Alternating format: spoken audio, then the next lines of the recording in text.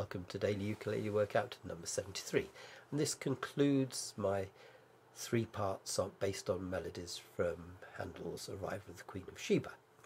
And in this one it's where the 2 oboes come and play, and they're most of the time harmonising in thirds, and I'll show you how that bit works using 2 adjoining strings on the uke.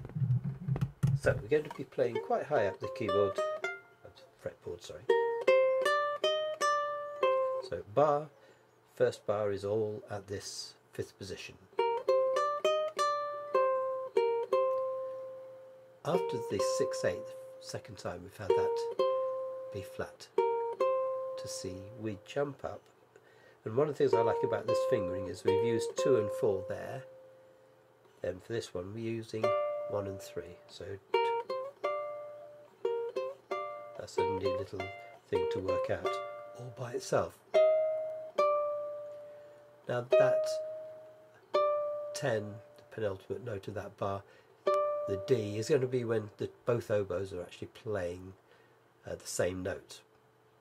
It starts with just one oboe doing this, and then after another 6/8, the other oboe joins in, then they stay in thirds.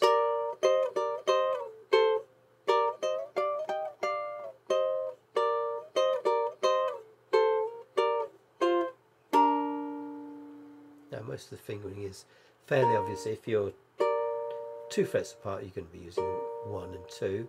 If you're 2 frets apart, then you're going to be using 1 and 3. But just occasionally, especially when you push up to these 10 and 11s,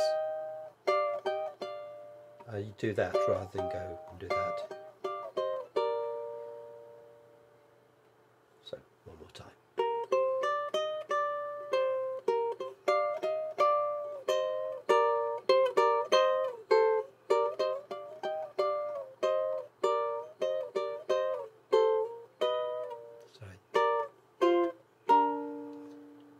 I was just thinking as I was playing it, when I do that 5 and 6 after 1 and 3, I change to fingers 2 and 3, that's in bar 3 on the 6th note.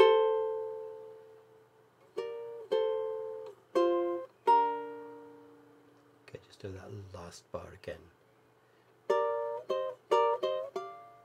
Sorry.